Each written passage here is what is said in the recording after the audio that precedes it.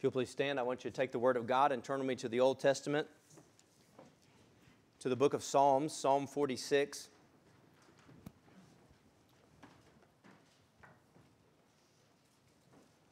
Psalm 46, verse 10.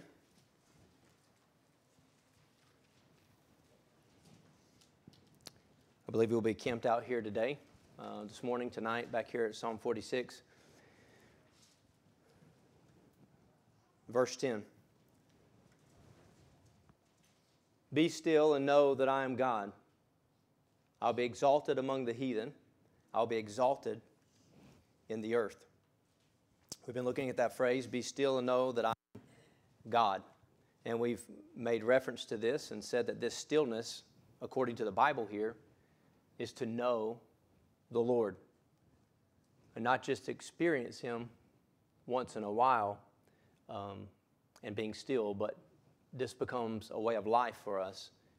Not just an experience again, but a way of life that we experience over and over again as we are still in His presence. And we've been trying to talk about what does this stillness look like in our lives. And so we want to continue to try to look at that today and ask the Lord's help. Father, thank you for your word. And we ask that as we open your word and we look in it today, that we would see exactly what you're thinking and that our minds would be turned the same direction as you are thinking. And we would think the same way and we would understand the same way. Lord, you can help us by your Holy Spirit today.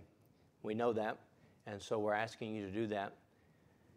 And Father, if there's one here that's not saved today, they don't know your Son as their Savior, Lord, may today be the day that they quit thinking the way they're thinking and start thinking the way you think about their sin and about their salvation, and that you've given your Son to pay all their debt. And Father, would they come to you? Would we all come to you, Lord?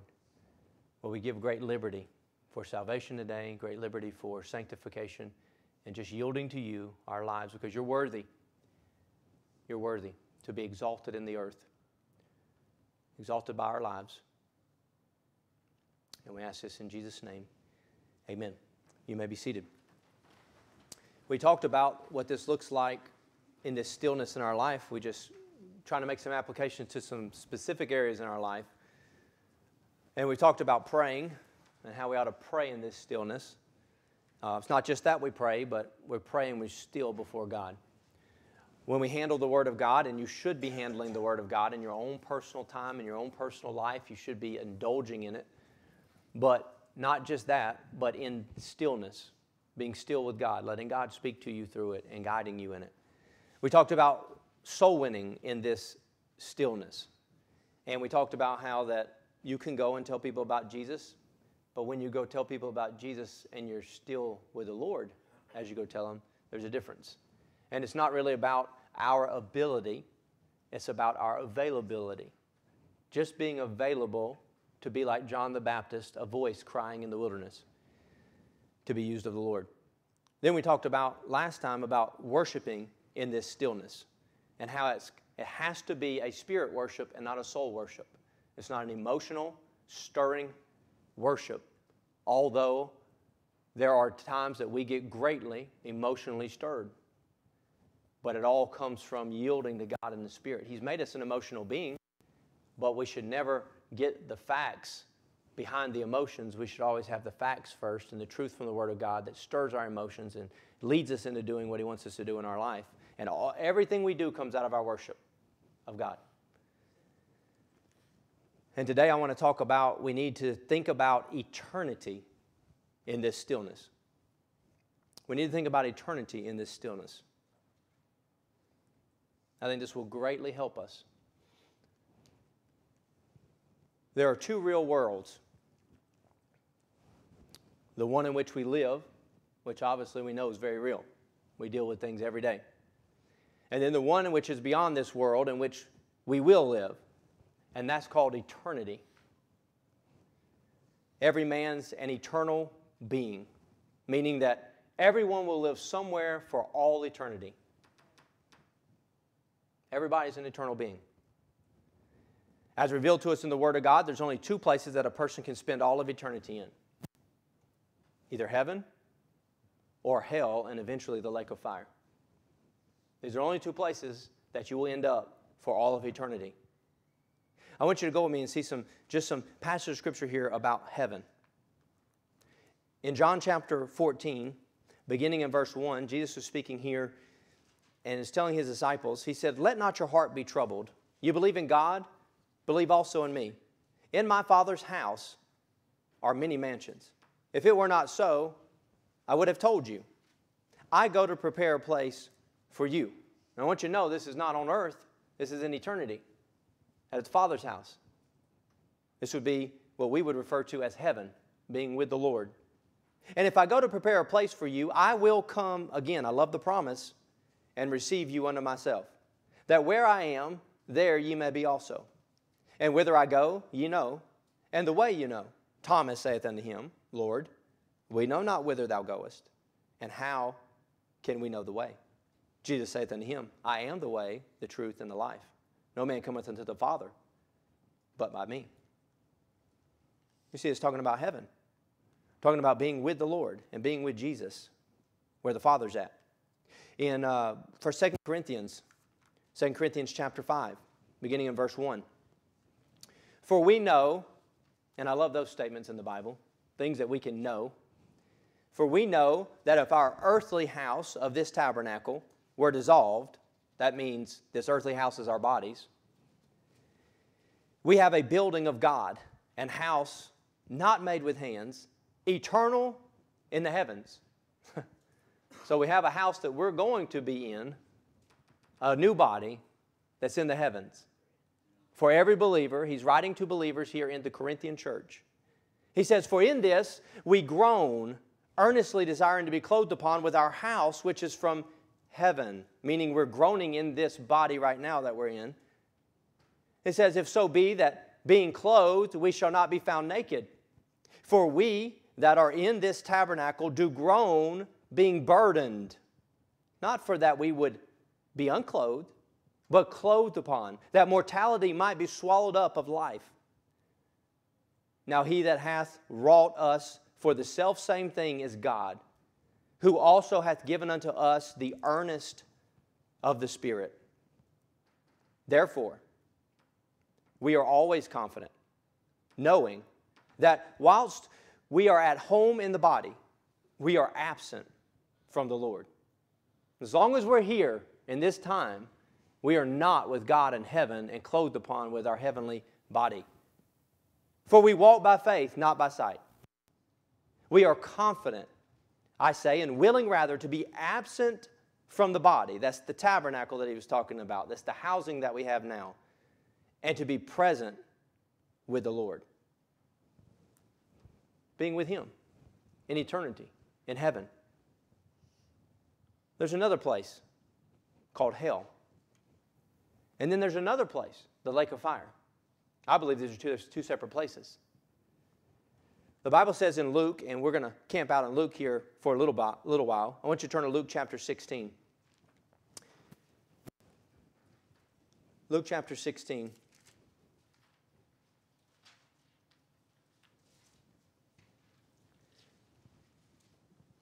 And we just want to read through this account here, beginning in verse 19 of Luke chapter 16.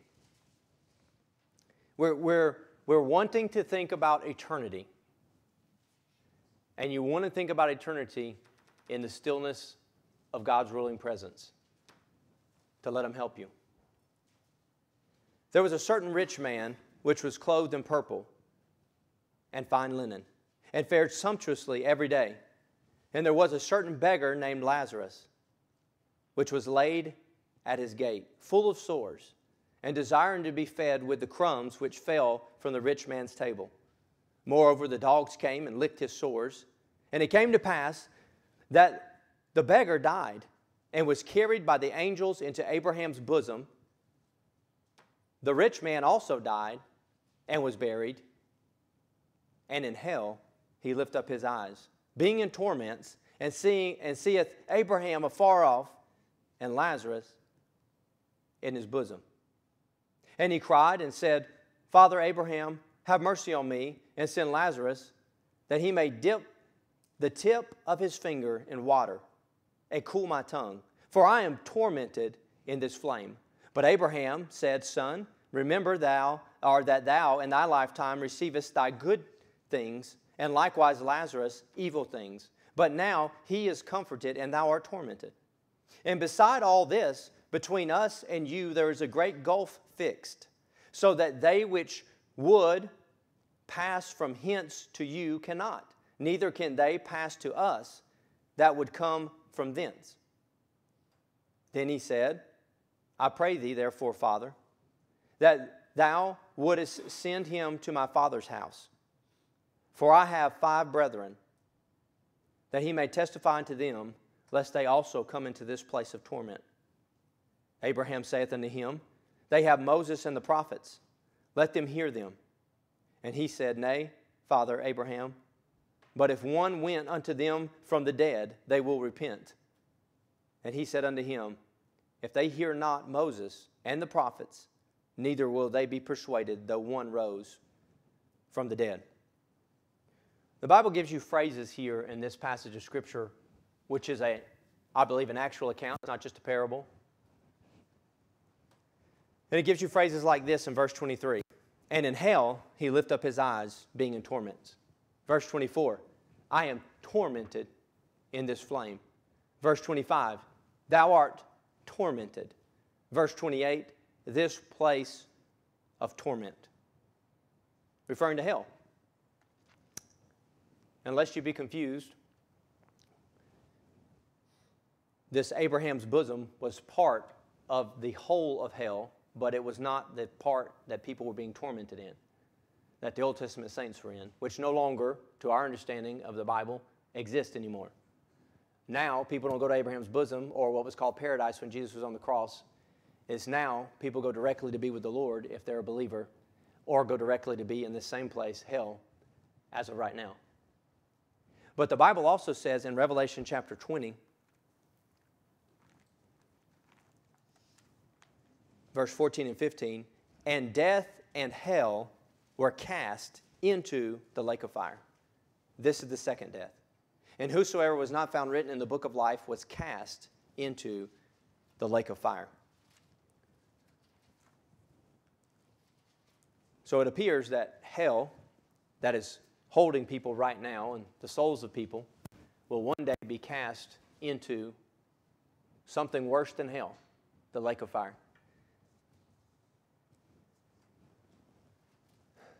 We want to talk about death. When you talk about death, we're talking about separation. That's what the word death means, separation. And there are 2 types of death. When we talk about death, we can talk about physical death, or we can talk about spiritual death. Physical death sends our spirit and soul into eternity because they are separated from the body. And in 1 Thessalonians 5:23, the Bible says we have a spirit, a soul, and a body. And when our body is separated, then our spirit and our soul go out into eternity. And when a person dies, if they have never received Jesus Christ as their personal Savior by faith, then they will experience spiritual death. And when a person dies spiritually, their spirit and soul are then separated from the Lord's merciful presence for all of eternity in this place of torment called hell, and then eventually the lake of fire. Separation and separation. There is a second death that comes to every man who rejects Jesus Christ as their Savior. Not only a physical separation of the body from the soul and the spirit, but then a separation of the soul and the spirit from God in that condition without Christ. So I want to talk about this place of torment today because we need to be thinking about eternity. Now, I don't like to think about hell. I'm not going there.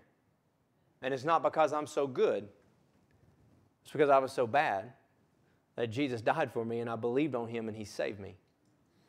And because of His righteousness, I'm going to be able to walk into heaven on His merits. And I think about heaven. I think about being with the Lord. But thinking about hell will help me and help you to think about others who are not on their way to heaven. And so I want you to see the proof of this place of torment that's given to us in Scriptures. And I want you to know that the Word of God is the only source of information concerning hell. I wouldn't give you a half of a penny for the testimonies on YouTube about people who died and went to hell and come back and they haven't told one person about Jesus Christ and seen them saved since then. I wouldn't give you a half a penny for them. I wouldn't believe a word they said either. I wouldn't believe a word of the people who said they went to heaven either. If you went to hell or you went to heaven and you come back, you're going to be a soul winner. And we should be soul winners anyway, because we know what's happened inside of us and what the Lord's doing in us. Matthew chapter 25.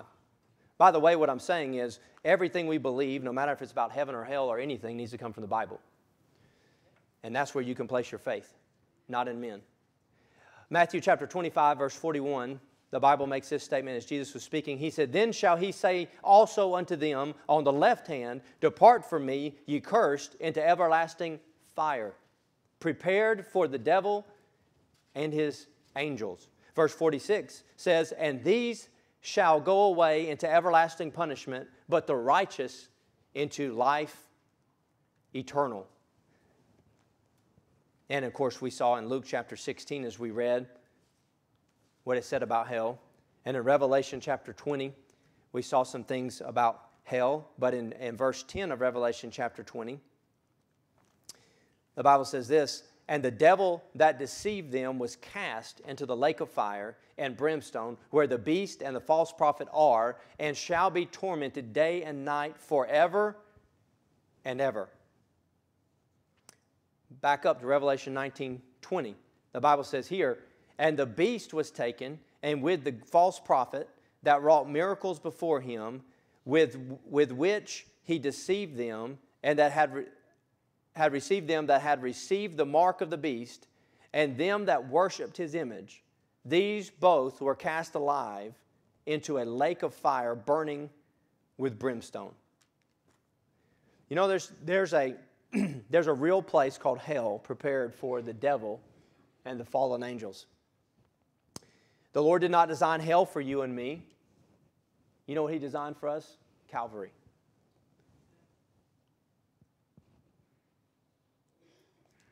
It's amazing.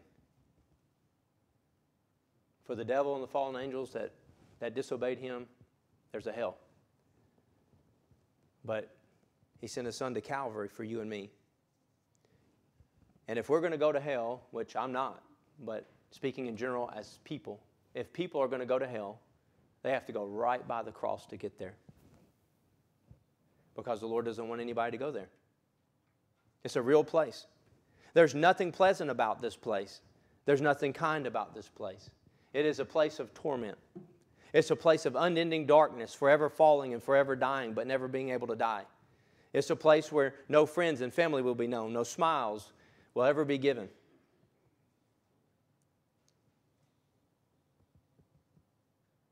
No sweet fragrance ever smelled. It's a place where no kindness is ever spoken. It's a horrible place, but it's a place. Just like Wetumpka's a place here in Alabama. There's a real place called hell. And the devil wants us to get in a hurry and not think about this place of torment called hell. So I ask, can we be still and think about eternity in the ruling presence of the Lord? And if we can stop and think about eternity and let the Lord help us with eternity, thinking about it, then hell and the lake of fire would be a reality to us. And therefore, it would be a reality to those that are around us in our life. So there's proof from the Word of God that there's a place called hell and there's a place called the lake of fire that really exists. But people go to this place of torment. It's not enough for us to know that it exists, but people go there. When I read in the Word of God that the devil and his fallen angels will be cast in this place of torment, which we read in Revelation 19 and Revelation chapter 20, I think this is right because they belong there and this is what they deserve. But it is hard to imagine any person going to this place of torment. But I know that they do, though Jesus doesn't want them to go there. In 2 Peter chapter 3 and verse 9, it says that Jesus was not willing that any should perish, but that all should come to repentance. He's not willing that any go there.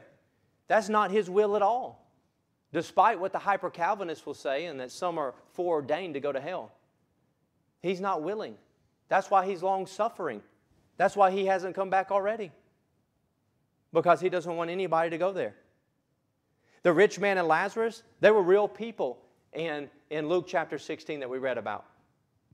The rich man, he really had 5 brothers that he talked about when he lifted up his eyes in hell. He said, I got 5 brothers. Go and let them know. The rich man really did go to hell, and he was really in hell in Luke chapter 16, and the rich man was really afraid that his brothers would join him if somebody didn't tell them the truth. And there are people in hell today that the only answer to their prayer is you or me. And they're saying, Lord, send somebody to my family so they don't come here where I'm at. Right now, there's people crying out. See, there are real people that we see every day that are on their way to a real hell. And we have to realize that if they don't hear the truth and receive Jesus as their Savior, they're going to spend all eternity in this place of torment. It is estimated that almost 57 million people have already died this year around the world. I can't even gather that number. I mean, it's not a number that's a working number in my head to imagine that many people. But there's a lot of people on this earth. And guess what? A majority of those people have gone into a Christless eternity, which means they went into hell. Because those people were in a place where they never heard the gospel. Some of those people were here in Alabama, but they never got the gospel to them.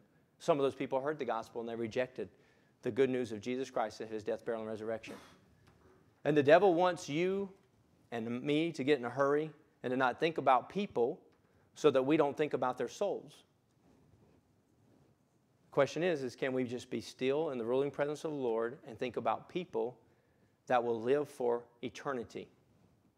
And if we can think about people that will live for eternity, we start thinking in their mind, there's an end to these people.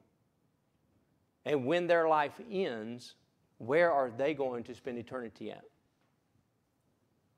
And then that's a question that we have to ask them. But if we're not concerned about them, because we're not concerned about hell, because we're not going there, then we're not going to ask them. But there's also provision that has been made to escape this place of torment in order to go to heaven. I'm thankful for the provision. In Luke chapter 19 and verse 10, Jesus said this, "For the Son of Man," referring to Himself, "is come to seek and to save that which was lost." This summarizes Jesus' ministry here on this earth. He come to seek and to save that which was lost. Romans 3 and verse 10 says, "As it is written, there is none righteous, no, not one." Most people in the world look at people as either good people or bad people. And there might have been a time in your life where you've just looked at people and you said, that's a good person, that's a bad person. So they make statements like this, and if you've heard it, I'm sure. If I've heard it, you've heard it. God would not send a good man to hell. Because that's the way the world looks at it. This is a good person, this is a bad person. God would send Hitler to hell, but He wouldn't send somebody who's done a lot of good things in their life, but they've rejected Jesus Christ. He wouldn't send them to hell. But the Lord doesn't see good people and bad people. He sees righteous people and unrighteous people. And the Lord sees all men without Christ as unrighteous people, and they're already on their way to hell. There's nothing that a person has to do to get on their way to hell. They are already going there, and they're unrighteous. Without Christ, then we are spiritually dead. Ephesians chapter 2 and verse 1, the Bible says this, referring to what Paul said to the Ephesian believers. He said, "In you hath He quickened." He, referring back to the Lord that he was talking about at the end of chapter 1, "hath He quickened who were dead in trespasses and sins." Because of their trespasses and sins against God, they were dead spiritually, and God has raised them up. And we have to be born again spiritually into God's family in order to have eternal life and not eternal death. Because that's what hell is and the lake of fire. Eternal death, but never dying. But dying, but never dying. Being in torments and wanting to die, but you can't die. And that is why God the Father sent Jesus, His Son, to die for our sins. John 3:16, for God so loved the world that He gave His only begotten Son, that whosoever believeth in Him should not perish but have everlasting life. He did that so we would not have to perish. Perishing is a picture of going to hell and eventually being cast in the lake of fire. But we won't ever perish, but we will be perishing. But His Son was given so that we could have everlasting life and we wouldn't have to perish. For every man He was given. The Lord made a way for us to be righteous by having the righteousness of Jesus Christ being put upon our account. In 2 Corinthians 5:21, for He hath made Him, that's God the Father making the Son, to be sin for us, substitute, who knew no sin. Jesus didn't know any sin, but He was made to be sin for us who knew no sin, that we might be made the righteousness of God in Him. Anybody who would receive the Son can have His righteousness. We don't deserve it. We're given the righteousness of God because He gave Himself for us. And if we have the righteousness of Jesus Christ, then the Bible tells us that we're no longer condemned and we have eternal life. In John chapter 3, the Bible says in verse 18, he that believeth on Him, talking about Jesus, is not condemned, but he that believeth not is condemned already, because he hath not believed in the name of the only begotten Son of God. There's no condemnation in Christ because we have His righteousness. We cannot be condemned for being righteous. Verse 36 says, he that believeth on the Son hath everlasting life, and he that believeth not the Son shall not see life, but the wrath of God abideth on him. If we have the Son, we have everlasting life. We have His righteousness. And the only reason that anybody will escape the horrible torment of hell is because of what the Lord Jesus Christ did for us on the cross. If you're a believer today, there was a day that you escaped the terrible torment of hell.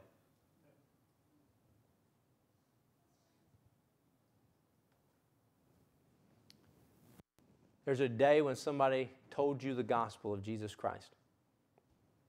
You should be able to think about it right now in your minds. What was that day? That someone gave you the gospel and told you that Jesus died, lived a sinless life. He went to the cross, not for any sin that He did, but went to the cross and paid for your sin and was made sin for you on the cross. And He died your death. And He raised up from the grave victorious over death, hell, and the grave as an accepted and proven sacrifice for God the Father, because His justice required the price to be paid. And Jesus paid it for you. And when you heard that, you realized as a sinner that you don't deserve it, but you wanted Jesus Christ to be your Savior. And you wanted the forgiveness that He offered you, and you believed on Jesus Christ as your Savior. And the Bible says if you have the Son, then you have eternal life. And you can know that you have eternal life in 1 John 5:13. If you believed on Him. That day for me was January 27th of 2000. When Jesus made me spiritually alive, He took the blinders off.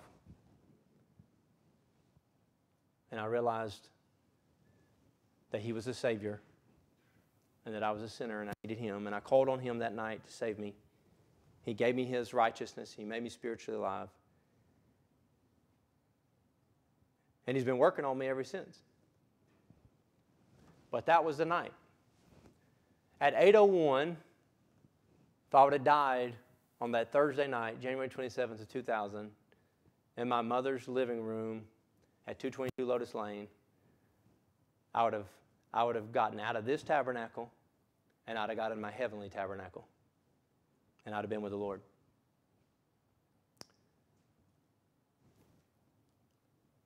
Let's just say at 7:45, if I would have died that night,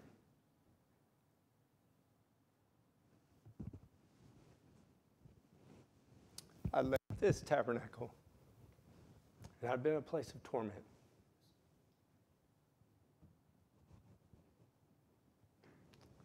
few minutes difference. But Jesus made the difference. And I thought I was a good person. And I thought I was a believer. Well, I thought I was a Christian. And I wasn't. Never believed on Christ. There's other people who are deceived and they think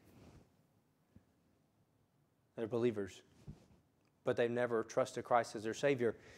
And one day He's going to have to say to them, I never knew you. Depart from me. He didn't say I knew you and then I didn't know you. He said I never knew you.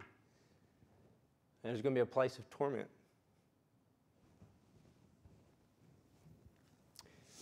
Romans chapter 10.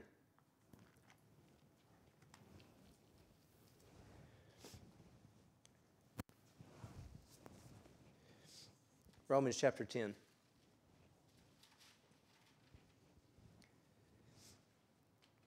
And verse 13 and following. For whosoever shall call upon the name of the Lord shall be saved. How then shall they call on him in whom they have not believed? And how shall they believe in him of whom they have not heard? And how shall they hear without a preacher? And how shall they preach except they be sent? As it is written, how beautiful are the feet of them that preach the gospel of peace and bring glad tidings of good things. You know how it works. If someone doesn't come to you and preach the gospel, if you don't hear the gospel somehow, if somebody's not preaching it, and you can't hear it. And if you don't hear it, you can't believe it. And if you don't believe it, you can't call on the Lord to save you. But the promise is, whosoever calleth on the name of the Lord shall call upon the name of the Lord shall be saved. So we should ask the Lord to help us to be a faithful witness, because the end of every Christless life is a Christless eternity, and that Christless eternity is a place of torment called hell, and eventually the lake of fire. And we have the provision to help others escape hell and to go to heaven. May the Lord help us. We have the provision. The devil wants to get us in a hurry, so we will not think about the provision that Jesus made, so that we do not desire to tell others about the provision. Can we be still and think about the provision that Jesus made by His death, burial, and resurrection? Can we just be still and think about it?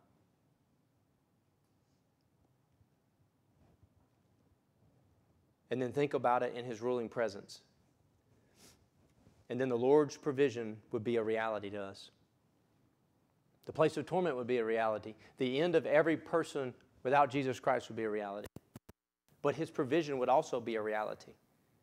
Because we're not hopeless, and other people aren't hopeless. They're only hopeless if they don't get the gospel. And we have the power of God in salvation. We have the power of God in us through the Holy Spirit, but we have the power of God through the gospel for other people to hear. And we must be thinking about eternity in the ruling presence of the Lord. And that means we have to be still in our spirit, soul, and body. And we have to learn to think about it and let the Lord arrest us and help us. Because there's too many days that go by that we don't think about eternity the way we ought to be thinking about eternity. Rejoicing in our eternity, but weeping because of other people's eternity. And this is the greatest need in our life, to be still with the Lord. Father, help us. Help us. This is a reality today. And there's people around us who are definitely in this reality, that are going out into eternity every day. 57 or more million people since last year at this time. And Father, help us. It has to get in us. It has to get deep in us. It's more than a knowledge. It's more than it's a burden that you place upon us for the lost souls of men, the burden that you carried all the way to the cross, a burden you gave to the disciples as you left and ascended back up into heaven. a burden that you empowered them to carry out as you sent your Holy Spirit into the world on the day of Pentecost.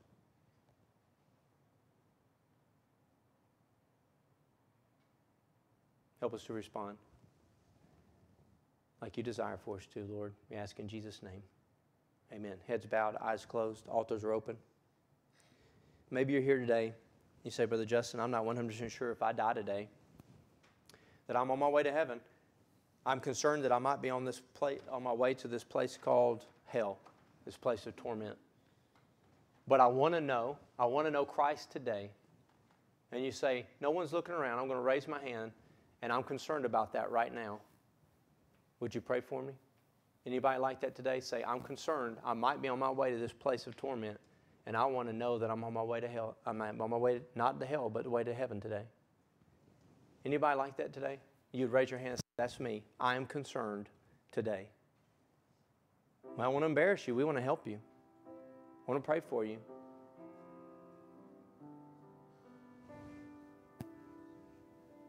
I hope you're not here today and you're embarrassed what other people would think if you talked about Jesus Christ and not knowing Him and praying and receiving Him today and believing on Him.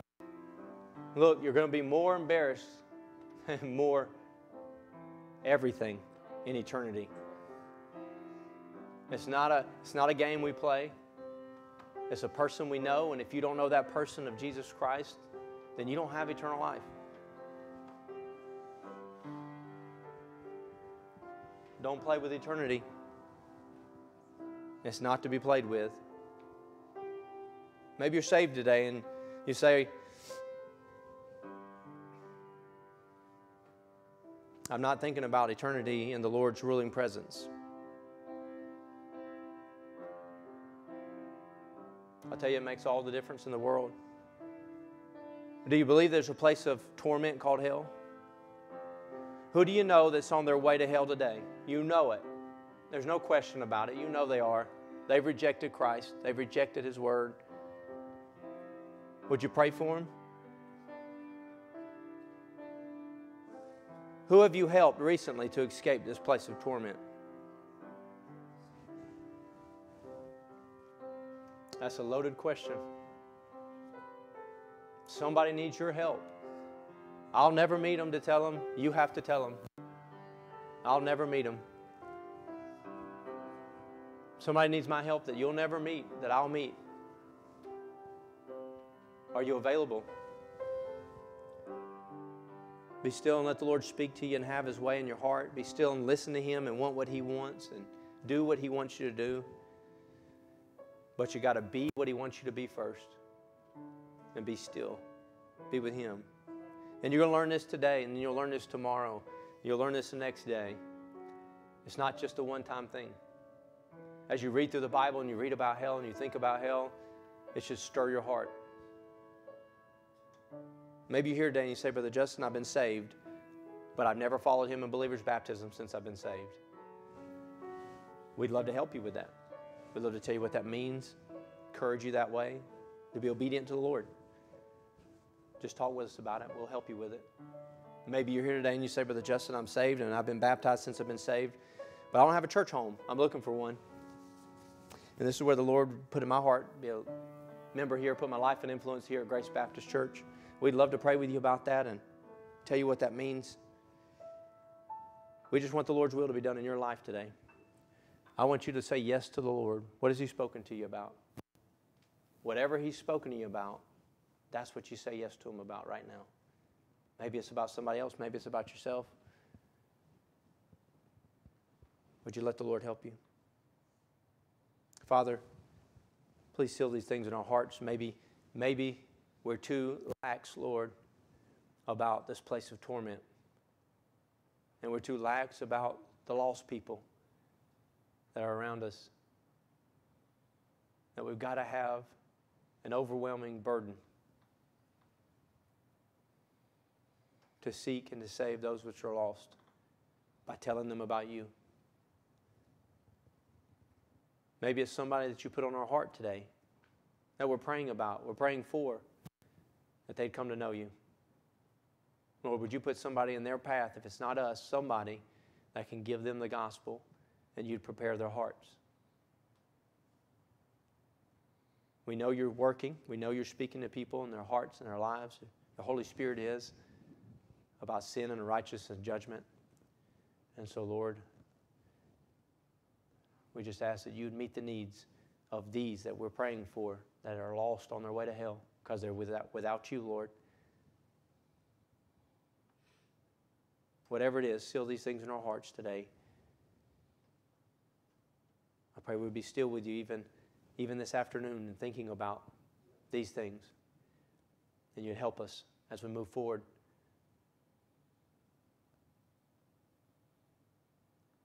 Please bless our fellowship time and the food we're going to have here in just a little bit. But help us to be still in the middle of all of it. We ask this in Jesus' name. Amen. Until we meet again, take time to know the Lord and to make Him known. May the grace and peace of our Lord Jesus Christ be with you. God bless.